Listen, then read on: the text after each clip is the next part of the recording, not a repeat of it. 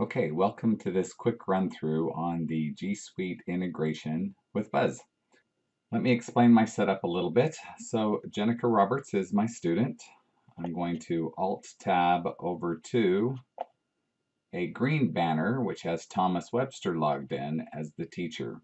So I'm going to flip between those in order to walk you through this presentation. First, a little bit about how things are set up. I'm going to go to the admin panel. And when you come down to the admin, you'll notice that there is a Configure G Suite option. If you click on that, typically it's going to come in unenabled, not checked. And if you check it, you're going to say what's the drive folder where you want to go, and then you're going to go through creating a G Suite key, and then you're going to paste it in here. There's more documentation and a link on how to do that. So that's how you set it up. Leave that and come back over to the teacher account. So first thing I want to do is just talk about drives itself. So I'm logged in as a drive. I'm going to create a template that I want the students to fill out. This template is by a company called Cognit. They work on metacognitive instructions. So this is a form they have you fill out. So I'm going to add this as a template for students to fill out. So I'm going to come into my course that I'm working on, and I'm going to come down and I'm going to add an assignment. So my title would go here, my description would go here, and then when you come to settings, you would set a number of things. However, in a gradable activity, you now have the option of choosing a document template. This is an available option after you integrate with the G Suite tools. When you click on it, you can then choose your template. It knows what drive you're looking at. I grab the template I want, and I select it. I can preview that template to make sure I've got the right one, which in fact I do, and we're off and running.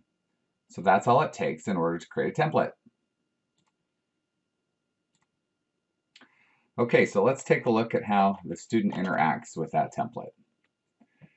So I'm going to come into the course, and I'm going to move down here to where I have my G Suite integration.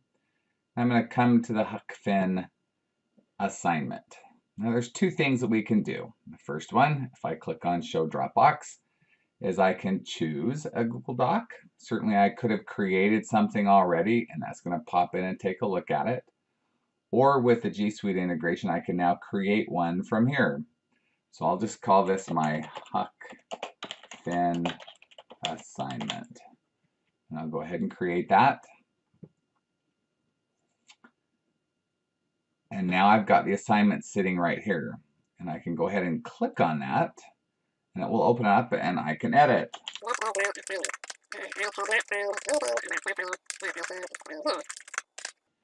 I'm going to go ahead and you can see it's all saved. I'm going to go ahead and close this.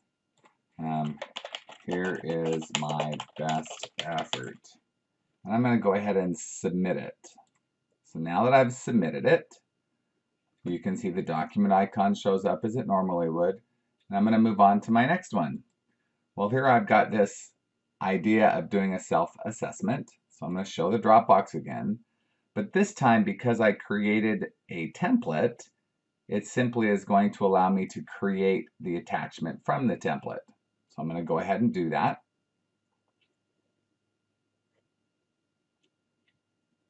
You can see it's got a name for it. So I'm going to go ahead and click on that name. I'm going to fill out mine.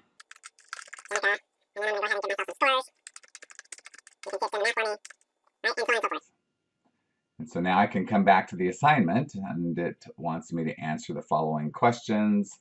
So I'm going to copy that, paste it down here.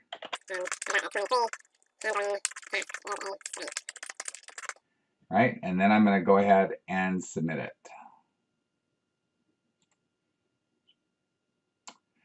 Now, oops, I forgot to do something up here. So this is where it gets interesting, because if I show my Dropbox, I've already submitted this. And you can submit more than once up till the due date, but if it's past the due date and you're using a G Suite integration, it doesn't preclude the student from coming in and actually editing it after they've submitted it. So what we do is we try and prevent that. This is edits after the due date. So let's kind of see how that works. So I'm going to close this down. And I'm just going to hide the drop box and be done. Now I'm going to head over to the teacher account, and I'm going to come back to the grade page. Now in the grade book, you'll see that as we slide out here, there's a couple of submissions that I need to work on. So if I click on the Huckleberry Finn one and I take a look, it knows what my assignment is. It pulled it up. It actually can see there was a few edits here, right?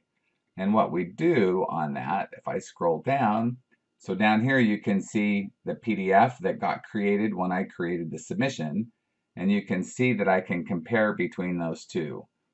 The student quickly finds out that that's the case as well. So anyway, it's a good preventative effort. It'll always be there and available for you. Now you may come back in here and you may say, oops, I really don't like this. You need to work harder, right? And so I'm going to go ahead and leave a comment.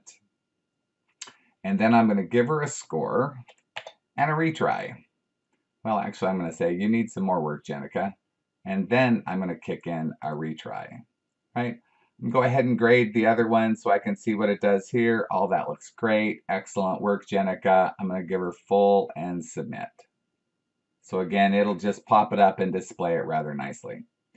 I'm going to head back over to the student account. I'm going to go ahead and refresh my view and come down, and you can see I've got a 70 here. So if I come to the Huck Finn assignment and take a look, actually if I come up here and look, I can see, oh, she gave me, oh, what's this attachment? Oh, now I can see what she sees. Oops, I better not do that as the student, right? So we're gonna show them that information.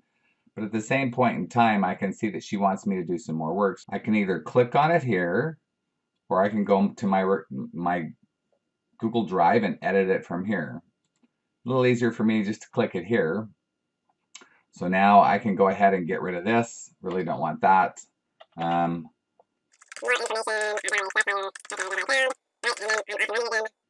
then I'm going to go ahead. I could resolve this, but I'm just going to I'm going to respond to it.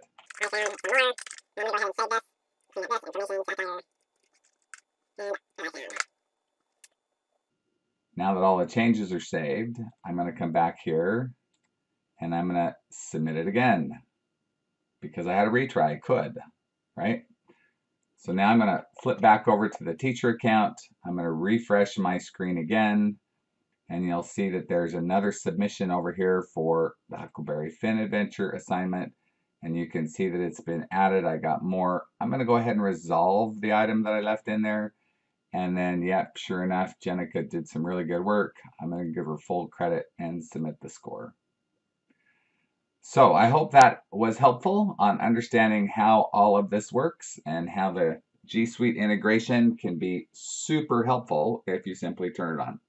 If you have any questions, ask. If you have concerns about setting up the GSuite, let us know and we'll help.